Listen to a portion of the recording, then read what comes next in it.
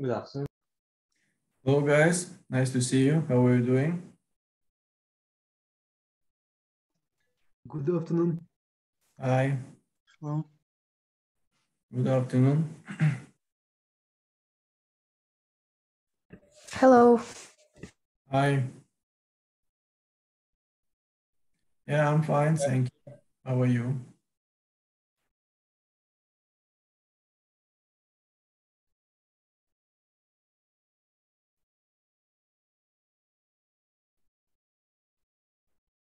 Okay, so like short recall of our previous lecture, we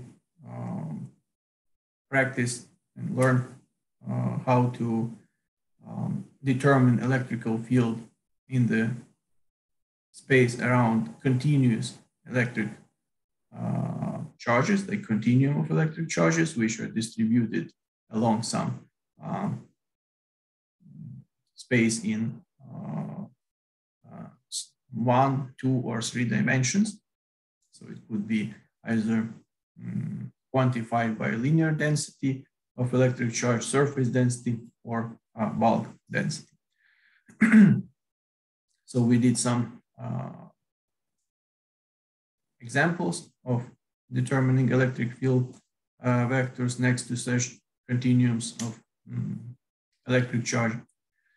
And today we will deal with electric field flux.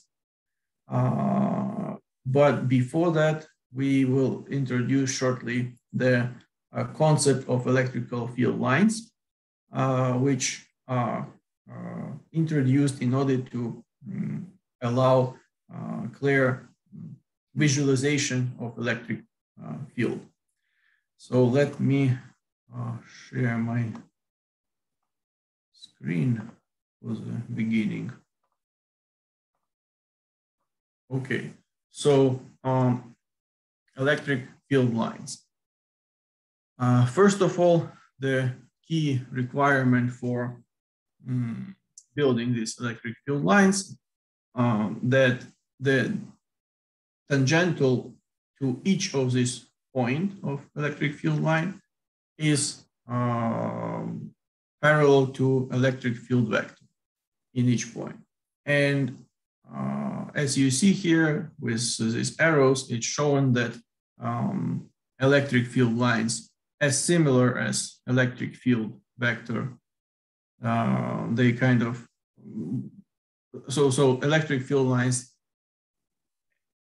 oriented in the same direction as electric field vector, and they originate at positive charges and they are terminated at negative charges.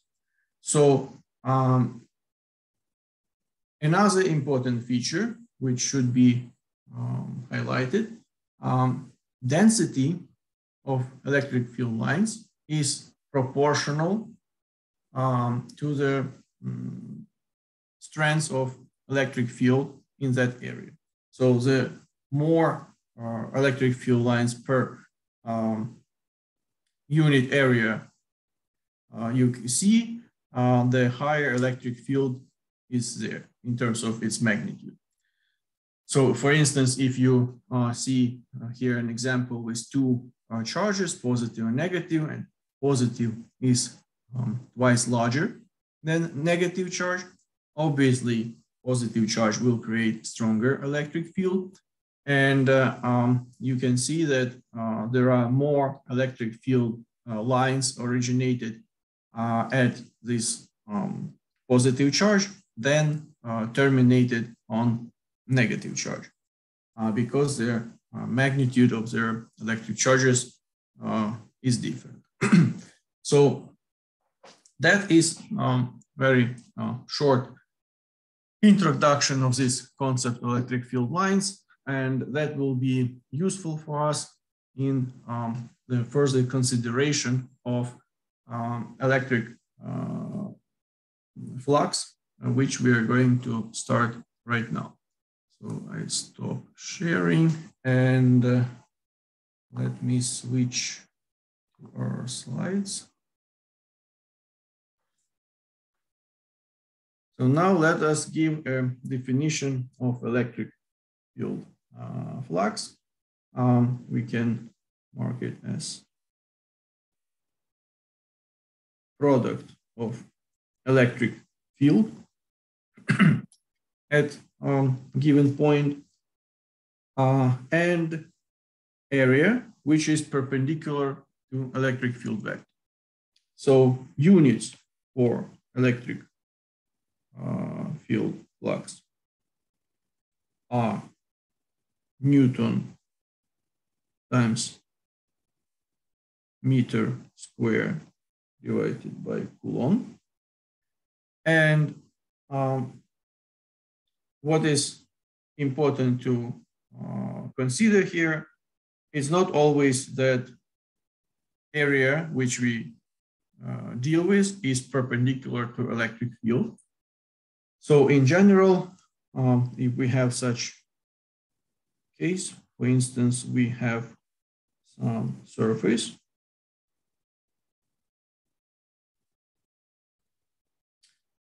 and electric field vector. So this is our electric field vector. And this vector n is normal unit vector to the surface. So there is some angle, let's mark it angle alpha, between the electric field vector and the unit vector, like unit normal vector to the surface, which we consider, let's say surface A. So in this case, our electric field flux will be equal to magnitude of electric field vector times area of this surface times cosine, cosinus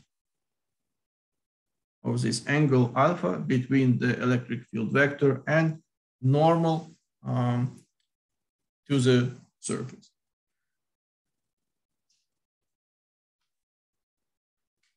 So if we have our angle alpha equal to, for instance, 90 degrees, so means that electric field vector kind of sliding on the surface, if alpha is equal 90 degrees or pi over 2 in radians, then the flux of this electric field through the surface will be equal to 0 because it will not penetrate into the surface, it will just slide next to its surface. So that is general definition of electric field flux, assuming that we have uniform electric field all over this area. However, that is obviously not true in general case, and electric field can change its magnitude in different points of space. And in order to address these features of not uniform electric field, what we need to do, we need to divide large area into small pieces. And let us introduce some vector delta A vector, which is delta A area of a small piece of a big surface times n unit vector. And unit vector is normal unit vector to this small element of the surface delta A. So we divide surface in such small elements that within each small element of the surface, it is possible to consider electric field as constant. So it changes, however, within this small element of the surface, it the change of the electric field is negligibly small. So we can assume that within this small element of the surface, electric field vector remains constant. So that is very important because we can apply the same concept as we described above. So we can say that the electric field flux, let's mark it as I through surface element I, equals to electric field, which is considered to be constant in this within this small element of the surface I, times delta AI, which is the area of this small element, times cosinus some angle theta I, cosinus theta I. And this angle theta I is the angle between the electric field vector and this unit vector n, which is the normal to the small element of the surface delta AI.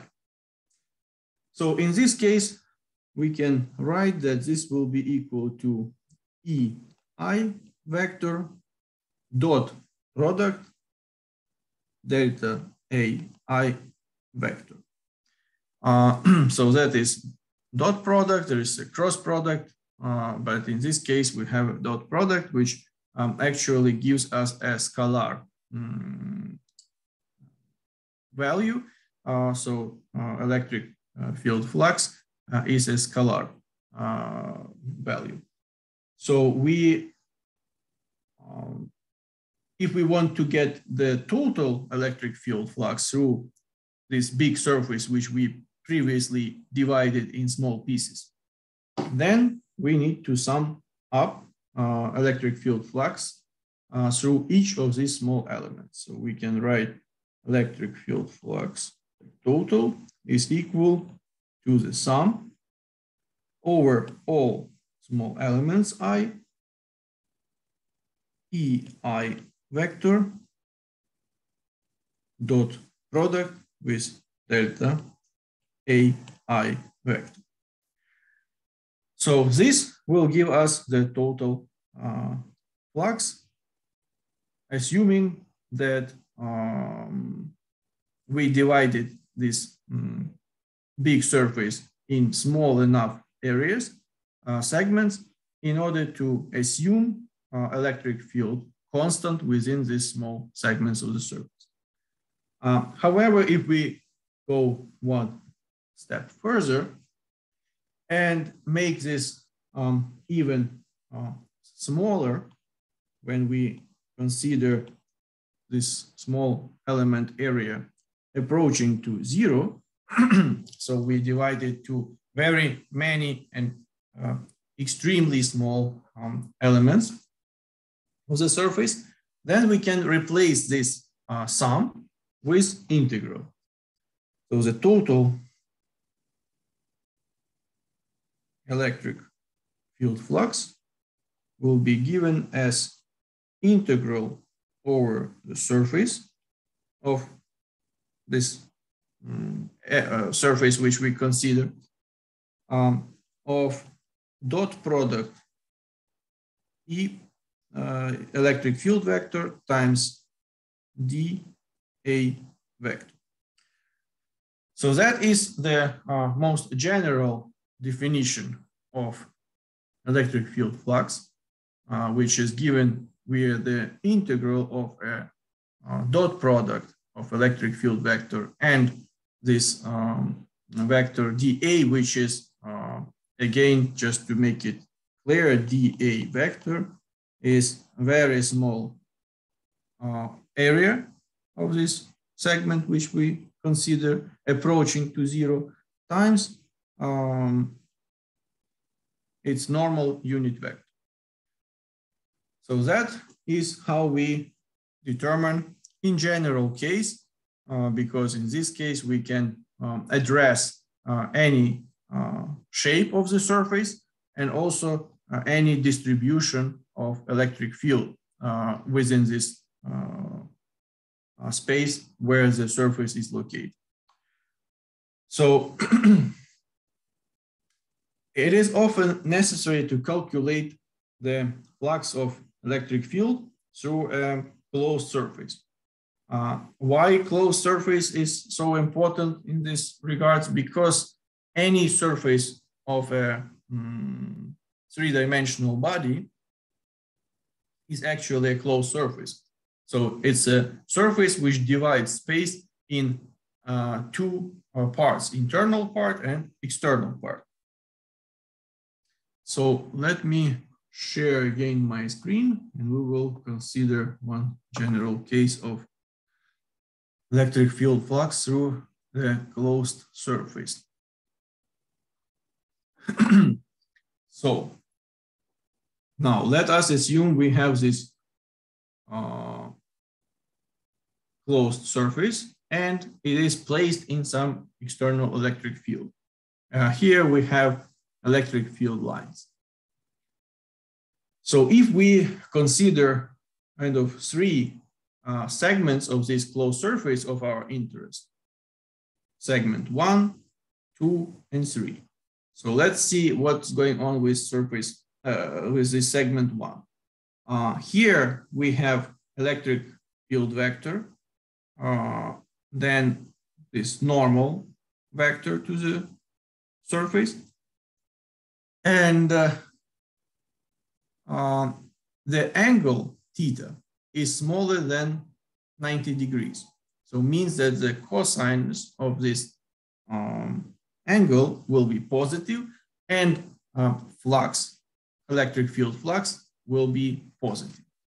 So if we go to point 2, where we have this segment which is kind of parallel to the electric field vector, so the normal of this segment area is perpendicular to electric field vector, then as we mentioned and discussed previously, electric field flux will be equal to 0. There will be no flux of electric field through such surface. Now in this point 3, when we have different orientation of our segment, surface segment, we see that there is this angle theta between the electric field vector and normal to the surface is larger than pi, like 90 degrees or pi over 2 radians. That means that cosinus of this angle theta will be negative, and electric field flux through this surface at given orientation of electric field will be negative.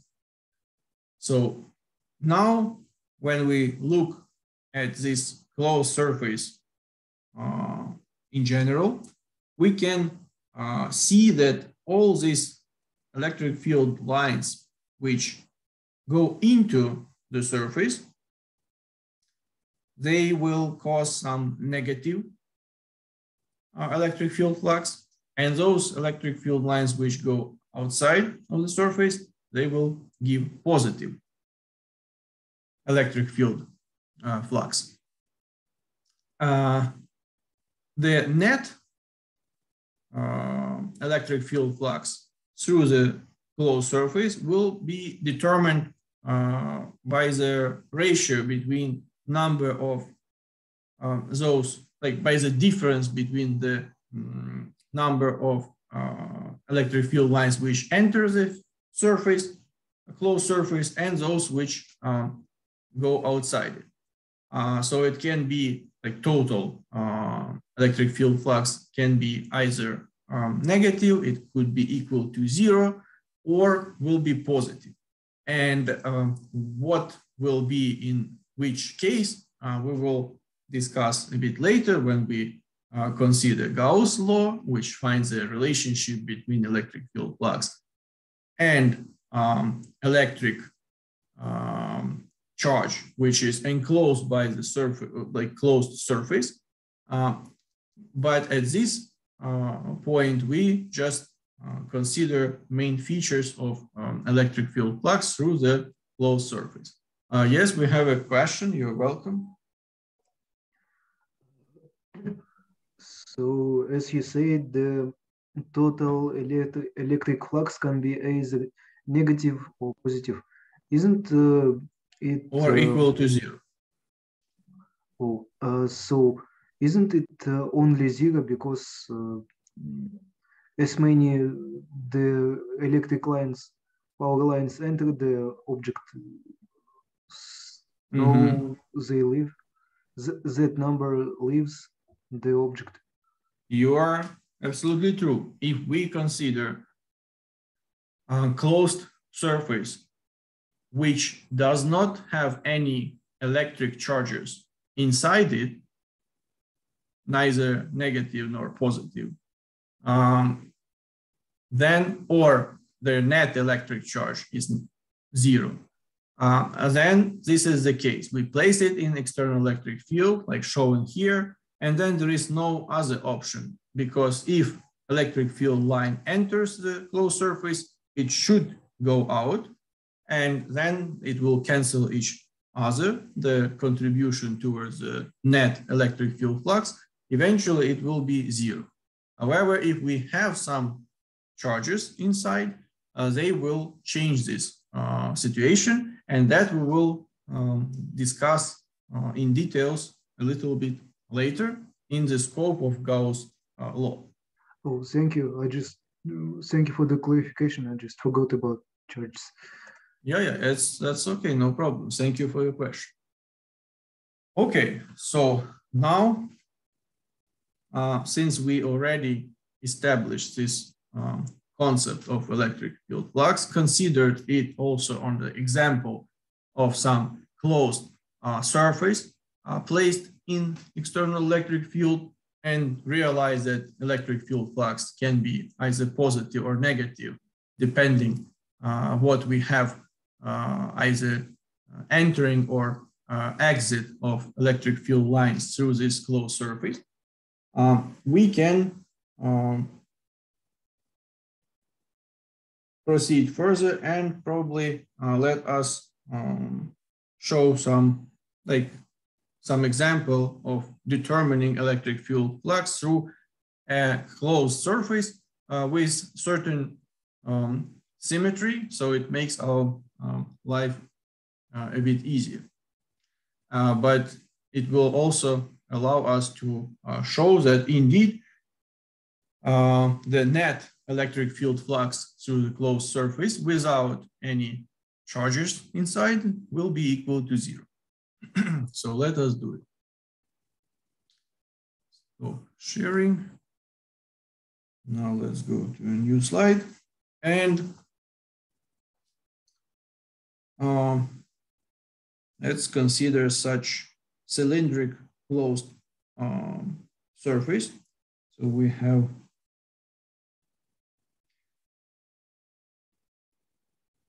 system of coordinates x, y. Here, z. And we have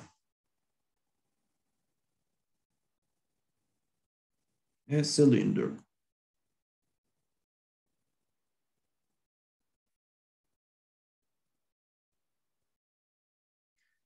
Which is aligned along axis x. This cylinder possesses three surfaces. So we have surface A1, surface A2, and surface A3. So we have kind of base and side surface. So we want to find electric field flux through this closed surface, assuming that we have electric field vector E also aligned along axis x. So we need to consider, obviously, normal unit vectors for each of our surfaces. So here will be N1, here will be N2, and here will be N3. And as I mentioned above, we want to find the total electric field flux.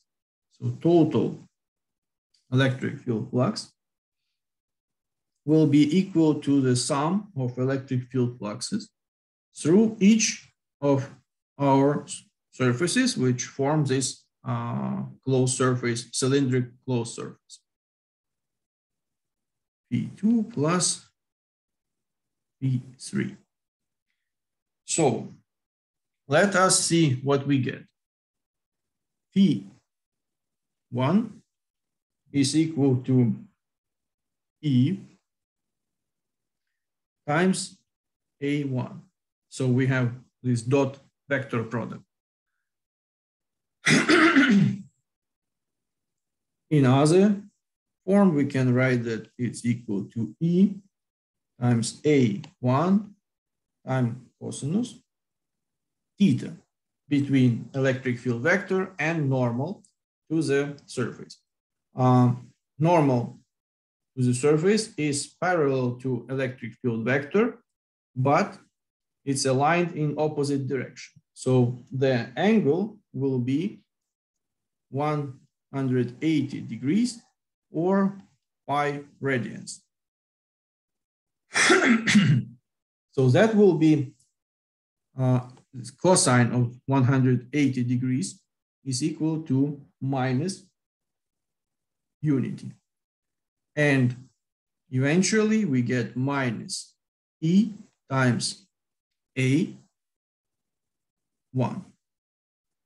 So that is the electric field flux through the surface A1. And you can see that indeed we have the case when electric field line enters the surface, it causes this negative electric field flux. So now let us consider electric field flux through surface A2. So Phi2 is equal to electric field vector times A2 vector. That is E times A2 times cosinus theta. In this case, they are parallel and aligned in the same direction. So this angle theta is equal to 0 degrees, and cosine 0 degrees will be just unit. So we have E times A2. Now, obviously, we need to consider electric field flux through the surface number 3. So that will be F3 equal to A electric field vector times A3 vector. Here,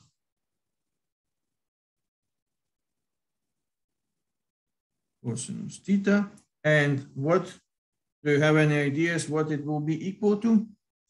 0. 0. Because the angle is 90. 90 degrees. You are right. Here we have 90 degrees, and this will be 0. So obviously, our electric field flux through surface A3 will be equal to 0.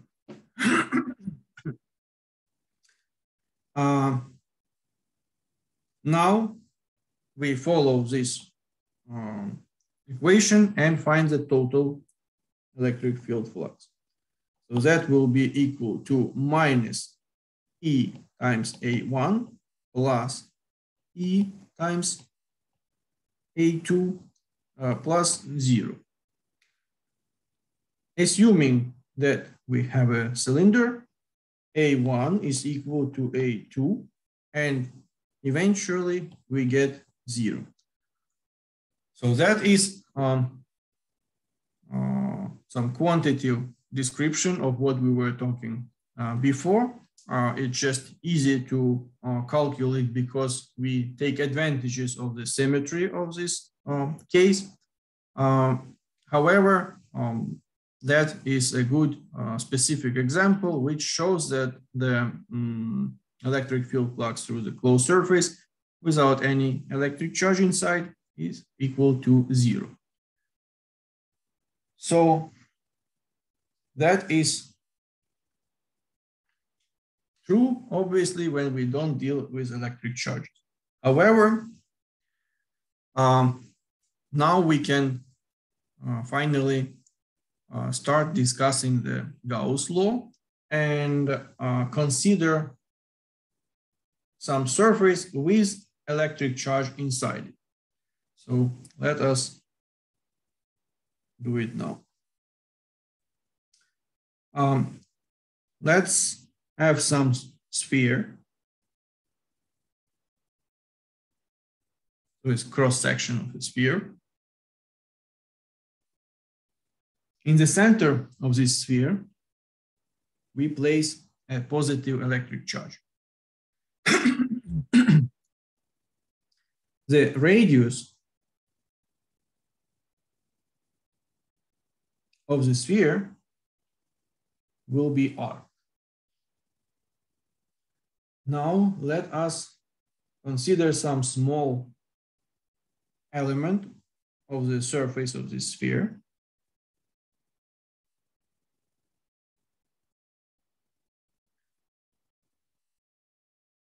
Here is vector delta AI. It's area of this small area of this small segment times normal vector. And that will be also direction of electric field vector, which is formed by positive charge Q placed in the center of this sphere. Since this charge is placed in the center, it creates spherically symmetrical electric field around it. And that's why the normal to the sphere surface, like external surface, and electric field vector, they will be parallel and aligned in the same direction. So in this case, this unit dot product of two vectors, E electric field vector and delta A vector, will be equal actually to the product of their magnitudes, E times delta A. We can put here I also to say that it's one of many small areas. Now, we want to find total electric field flux, which is created by this positive charge through the spherical surface around it. So total electric field flux is equal to the integral. So when we want to integrate over a closed surface, we use this sign of integral, showing that it's in the integration over a closed surface, which is our sphere. It's a closed surface of scalar product E vector times dA vector. Assuming this previously explained feature of this product for this particular case, we can write that it's equal to integral over whole surface of just product of magnitudes E and dA. So assuming the symmetry of this case, electric doesn't matter which small area segment we will consider, it will be at the same distance r from the electric charge, means that electric field magnitude will be the same. So it will remain constant. If something remains constant, we can take it out from the integral. That will be equal to electric field magnitude times integral over the surface dA. And we actually know the magnitude of this electric field. Can you give me some suggestions how we determine electric field magnitude at distance r from this charge Q?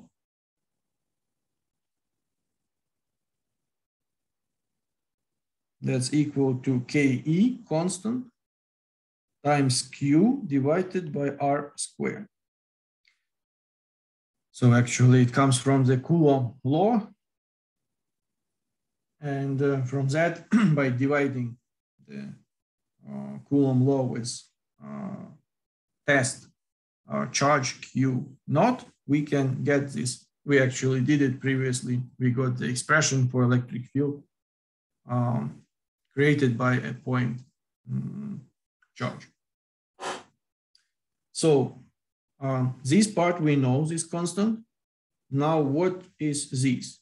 Any ideas?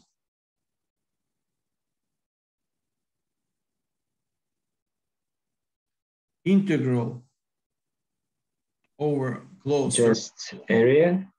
Exactly, it is just area. So that's maybe not very clear form, how you're like not a custom form for defining area, but indeed it is just area.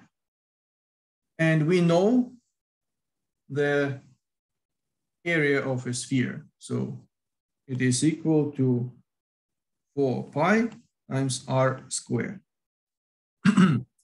So looks like we already have everything we need. So we can combine these parts together. Total electric field flux is equal to Ke times Q divided by R squared times, instead of this integral, we have 4 pi R squared, and eventually this R squared, they cancel out. We have 4 pi times Ke times Q. Now we can also recall what is Ke. You remember, guys? 1 over 4p epsilon naught. 1 over 4 pi epsilon naught, exactly. So if we substitute it here, then 4 pi will be cancel out, and we will get Q divided by epsilon naught. So epsilon naught is a constant, it's permittivity of free space, like universal constant. So means that there is only one parameter which defines the electric field flux through a sphere, and that is electric charge Q, which is placed inside this sphere. So there are no other parameters. Electric field flux is equal to Q divided by some constant. So some constant, it just, it's not a parameter of the system, it's universal constant. So the parameter of the system is how big electric charge is placed inside this sphere. So that we have shown quantitatively, and there are no questions to it. However, it was easy to do because we have this symmetry case. We have spherically symmetrical electric field caused by point charge, And also we have obviously the symmetry of the sphere. However, let us consider a more general case, and it will look like this. We have some positive charge and some random shape surface. It doesn't have any symmetry. So the question will be, what will be the electric field flux of, in this case, when we have arbitrary shaped surface, closed surface. So if we consider a sphere inside here, so we have shown already that electric field flux of all these electric field lines which originate at positive charge placed inside this sphere will be equal, let's write it here, to Q divided by epsilon 0. So we know that electric field flux, net electric field flux, will be defined by the difference between number of electric field lines which enter the surface, closed surface, and those which go out from this closed surface. If we have, for instance, 5, as shown here, electric field lines which go out from the closed surface, spherical surface, and electric field flux is equal to this quantity, it means that there will be the same electric field flux through the arbitrary shape surface, because it is also penetrated by the same 5 electric field lines. So electric field flux through the surface of closed surface of a sphere and arbitrary shape surface will be the same, and that will be equal, it will be defined by this equation. So that is a general case, and actually the statement of Gauss' law, which states that electric field flux is through a closed surface is always equal to the electric, proportional, not equal exactly, proportional to electric charge, which is enclosed in this surface, divided by some constant epsilon naught, which is permittivity of free space.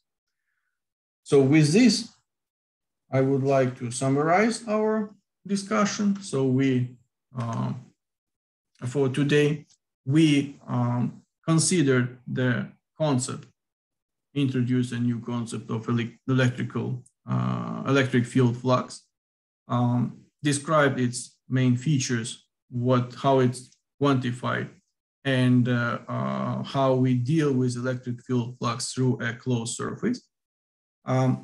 Based on this experience, we derive the electric field flux through a closed surface, through this cylindric surface, and have shown that indeed we have, if we place closed surface inside electric field and there are no electric charges in this surface, then electric field flux will be equal to 0. And also we introduce this Gauss law, which gives us the relationship between the electric charge enclosed by surface and electric field flux through this closed surface. So that is very important relationship.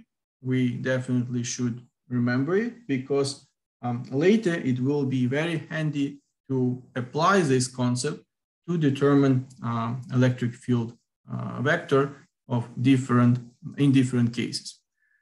So we will continue next lecture on Wednesday, discussing features of this Gauss law, but as for now, we already introduced it and have shown that electric field flux through a closed surface is defined by Q, electric charge enclosed by this surface, divided by epsilon naught, which is permittivity of free space. Thank you very much for attention. If you have questions, you're welcome.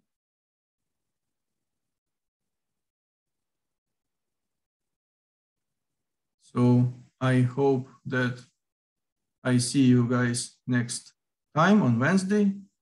Take care and have a good day. Thank Thank you. you. Thank Have a you. nice day too. Bye-bye. Thank you. Good Goodbye. lecture. See you later. Bye-bye. Bye. Thank you. Goodbye.